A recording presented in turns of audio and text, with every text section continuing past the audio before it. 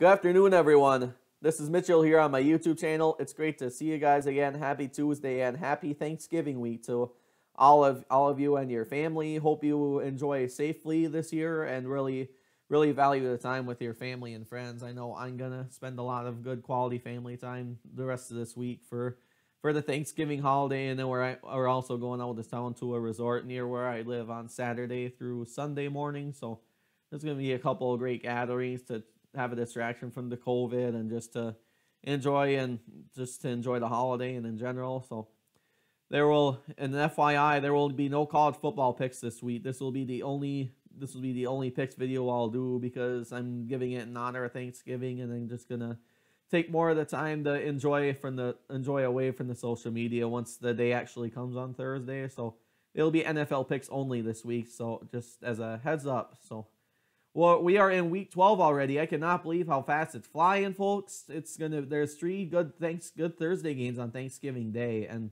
the first game will be Houston at Detroit. I know Randall Cobb is out for Houston, but they have a couple playmakers that are starting to rise up to their potential, and I think they're gonna have enough. And they're favored by 2.5. Then gonna take the favored Houston Texans in this one.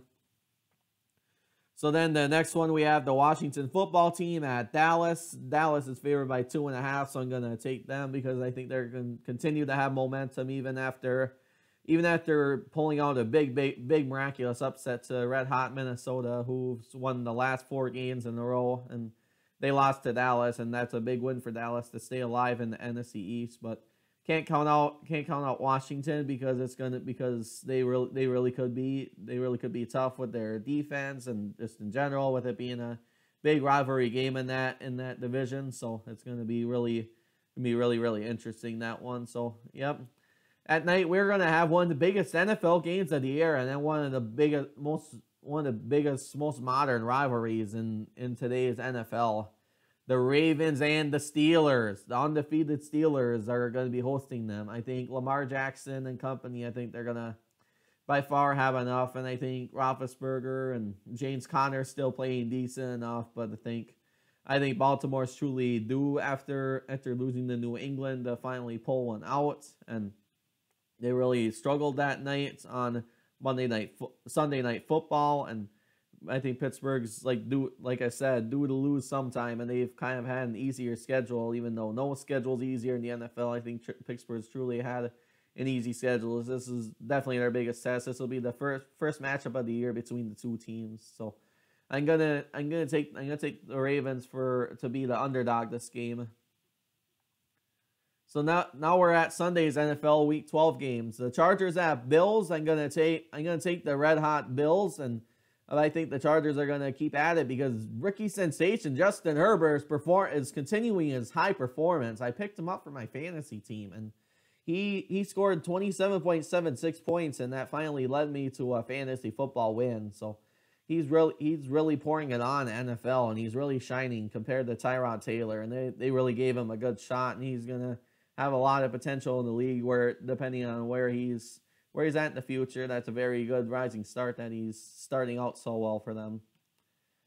Next, we have Tennessee at Indianapolis. Indianapolis came back amazingly from against the Green Bay Packers, 28-14. I was not happy as a fan that the Packers couldn't pull it out, but Indianapolis I give a lot of credit to for coming back, and they have Jonathan Taylor. They have the other starter that's starting to really pour it on in the league and be one of the faces of them, and I think Rivers is starting to look better. Hasn't looked this good in his career for a very long time, and the defense obviously gave Rodgers a struggle, and he had an interception early in the second half, and that's kind of where it fell apart for Green Bay after that. So for Tennessee, they have Derrick Henry. They have a very tough squad, and they barely beat Baltimore last week in a rematch of last year's divisional upset. But think Indianapolis, with them being at home and with them having lots of momentum the last 2 games, and then they upset Tennessee at Nashville the week before the Packers victory. I'm going to take them to get their big 3rd win in a row against Tennessee. So I'm going to have them sweep the season series between the two teams this year. And then we have Carolina at Minnesota. Minnesota, as I mentioned earlier, lost to Dallas in a big upset on Sunday afternoon, and I think they're gonna have enough to beat Carolina. They're truly the better team with Delvin Cook, and the defense is starting to play really well as ever. I think they're gonna have enough to beat the Panthers this year in this game. Excuse me. Next we have Cleveland at Jacksonville. I'm gonna take the Browns, but sometimes Jacksonville has to win one game, I guess, in the season. I think they could legitimately do it against the Browns. I don't think they're gonna win, but I think that's gonna be their closest matchup of the year, besides when they were close with the Packers. Besides that, I think they're really gonna try to keep it close because the game is in Jacksonville, and the Browns are kind of due to lose sometime, even though they're playing really well so far.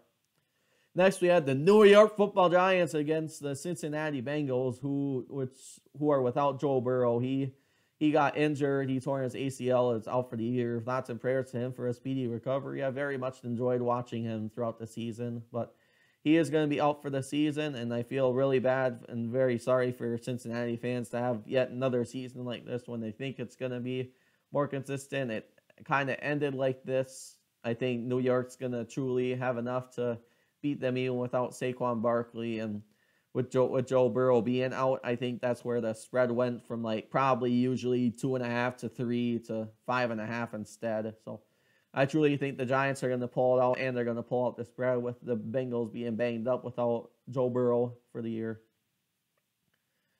Next, we have the Cardinals at Patriots. Gonna continue to have I'm gonna take the Cardinals to continue their streak, and they had that DeAndre Hopkins play. If you want to go back from my last NFL picks, I explained exactly what happened and how miraculous that victory was for Arizona, and I think they're gonna have enough to pull out the Patriots, the very much struggling Patriots. And the Patriots did beat Baltimore a few weeks ago, but I think truly Arizona has enough momentum over the Patriots right now for how they've been. That should be a very interesting one for sure.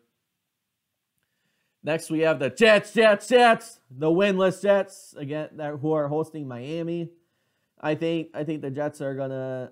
I don't think the Jets are gonna keep it really close, and Tua performed pretty bad this last week. So I think he's gonna be really due for a good week this week, and I think Miami is gonna really pull this one out, and I think it's just gonna be just barely enough for them to do it. And Joe Flacco has played for the Jets a few times, but he's fell short on getting quality first wins of the season's done. So we'll take them there.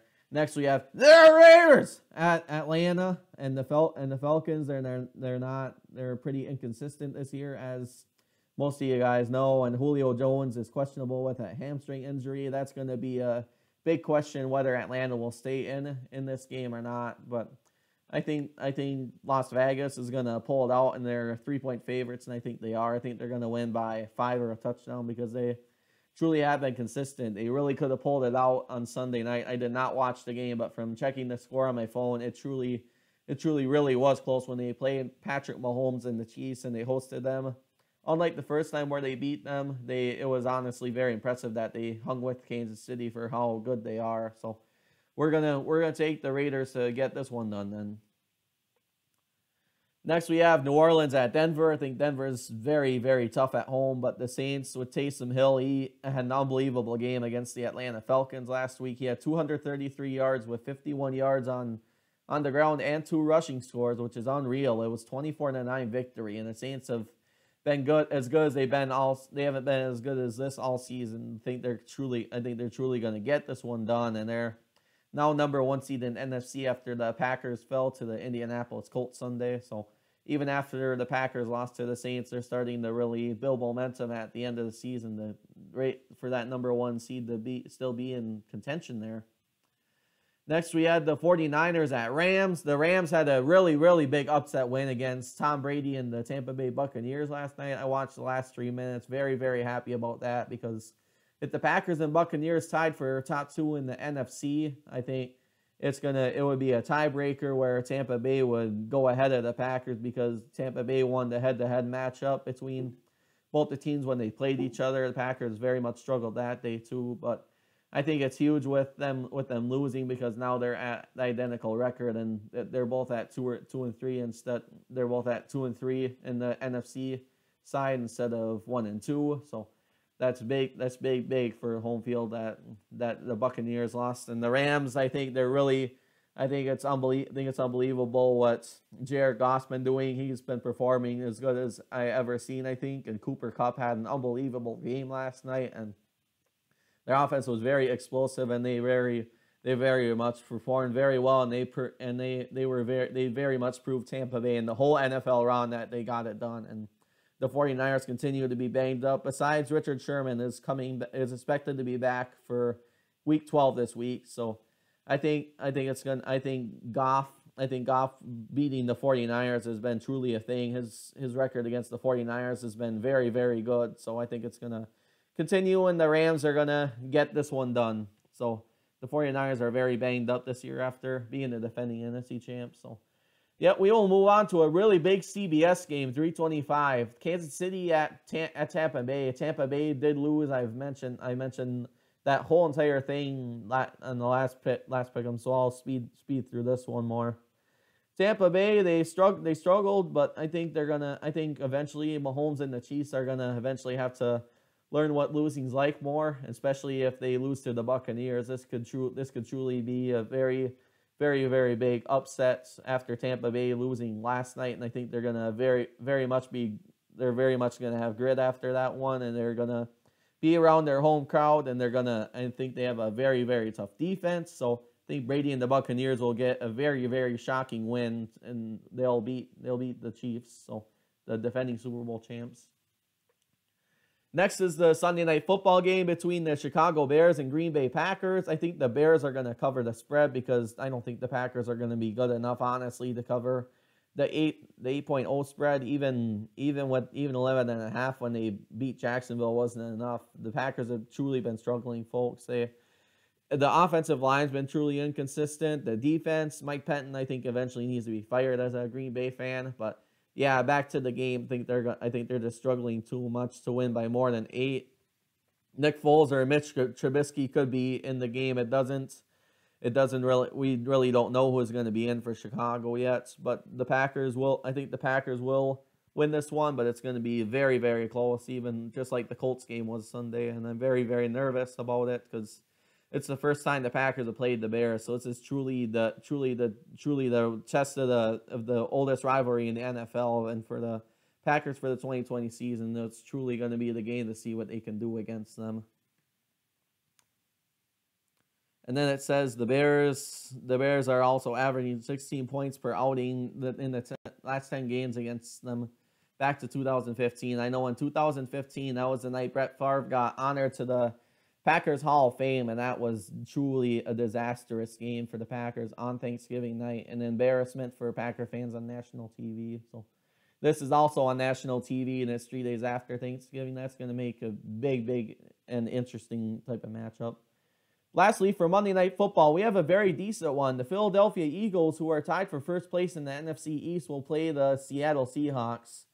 I think Seattle is in first place, but Philadelphia is gonna try to get this one, and they're hungry to get a good win. But Seattle, I think Seattle's gonna be really too much for them. And Russell Wilson's had an unbelievable season so far. They haven't thrown too many interceptions. He hasn't. He's had 13 touchdowns and 3 interceptions in his last 20 games, which includes last year as well. And the Eagles' defense has very, very much been struggling, and I think Seattle's gonna get this one done, because I think they're truly performing well enough where I think Philadelphia is gonna struggle, even though they're on their home field against them. So I'm gonna take Seattle to cover this 5.5 point spread. So hope you guys enjoyed. I'll see you next week for more pick videos, and take care.